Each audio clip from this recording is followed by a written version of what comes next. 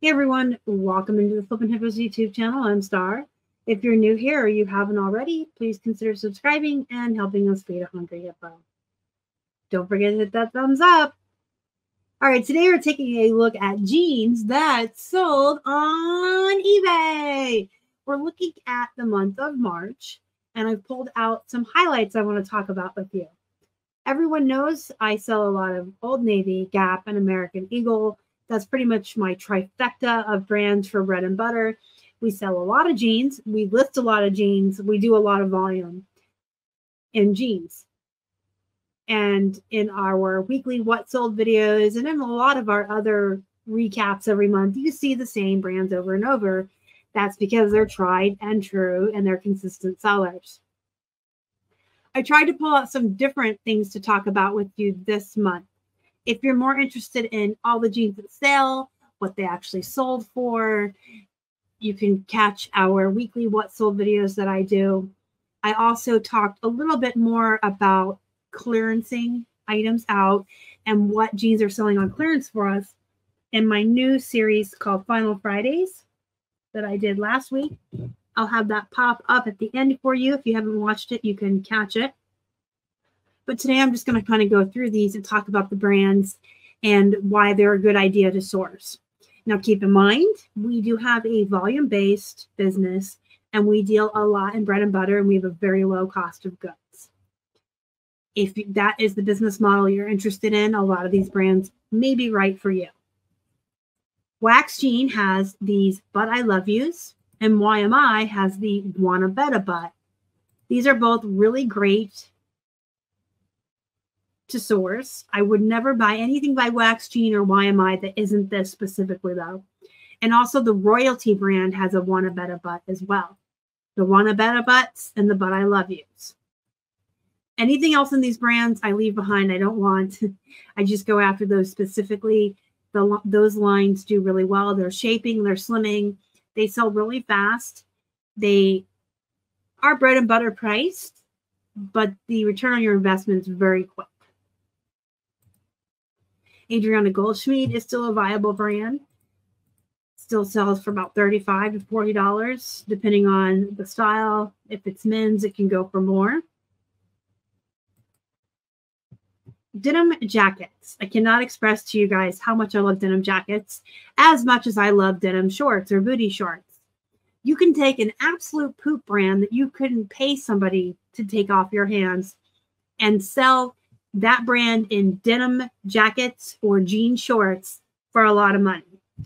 They're just their own world. This is Classique Sentier. This is actually a pretty decent brand.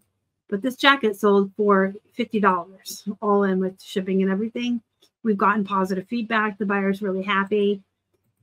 This is just something you should look out for. It is a good brand, but denim jackets in general, especially the longer trench coat-like styles. Chico's, I do tend to avoid anymore unless it's the so slimming or the so lifting. Those can do pretty well. They're just like the ones I mentioned at the beginning. And Not Your Daughter's jeans are good too. The Democracy jeans with the Absolution. Anything that promises to be slimming or lifting is very popular with women. Faith Jeans is a new to me brand I just discovered out of a ThredUp box, and then I found a ton at the Salvation Army and picked them all up. So this is something I look for now. It's a $20 pair of jeans all in with shipping, but if you can find it for $1 or $2, it's a good return on your investment. Cut from the cloth, a lot of folks don't like anymore. It did used to be like a $40 pair of jeans, not anymore. Don't race to the bottom. It ruins the market for everybody. But they're still decent. They're still bread and butter, and I sell them all the time. So Levi's is its own world. There's Levi's that are made for Walmart and Target that can sell for $18 to $20. There's Levi's 500 line, 700 line that can sell for $50 and some that are for $30. There's vintage Levi's that sell for $100. There are so many hundreds and thousands of Levi's out there. You really have to do your research or comp it before you source it to see if you want to take it home.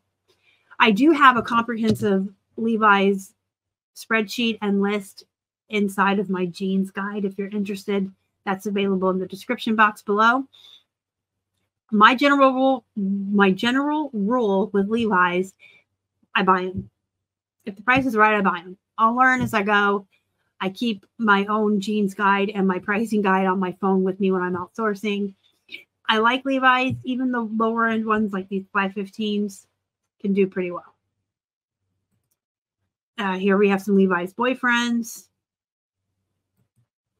The Levi's 512.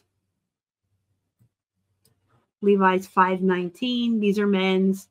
Men's are always going to sell for more. We have the 505s and 512s. There are so many Levi's out there.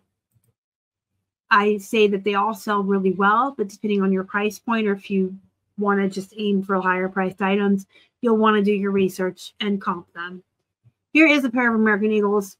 I said I wasn't going to pull any out because you know I sell them, but I did pull these out, and I know why, because they're the next level.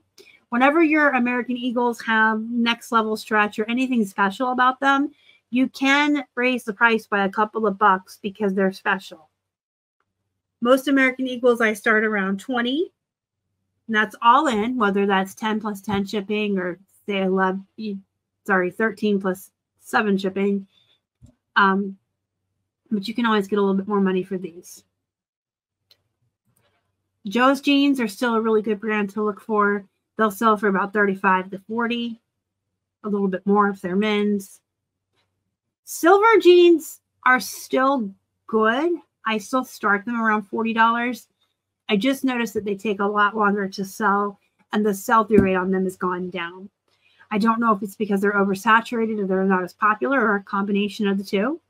When I first started reselling, I used to get silver jeans all the time for like $7 at the thrift and flip them for 50, 55 to 60 if they were men's, and they would sell within a couple of months or less of being listed. Now I have a lot of silver jeans that are older that I'm doing the clearance on. You can see these went for 50% off. They're still selling. It could be that they just are not as popular. It could be the styles I have, the sizes I have. It could be the race to the bottom. It could be the economy. But I still will pick up silver jeans when I find them because I still think they're a good brand. I've shown these in my videos before. I love pajama jeans. I don't find them as much as I used to. I used to find these all the time. Now it's few and far between. They're basically like sweatpants. That's what they feel like. And you can see like the inside of them. They're basically sweatpants. And they look like jeans. They look like they have pockets and everything. They're pull-on. They don't have any buttons or zippers. I love pajama jeans. They usually sell for around 20, even more sometimes. These were 50% off. But I still pick these up whenever I find them. And here's an example of a poop brand that sold shorts in. So Celebrity Pink jeans. I don't think you could pay somebody to take those out of your store anymore. They're poop. Celebrity Pink is definitely poop. But this pair of booty shorts took a couple of weeks to sell from listing and sold for almost $20.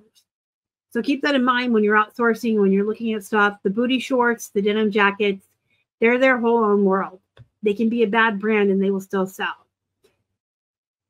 And keep an eye out for all the brands I talked about here. Again, Levi's, it's a learning curve.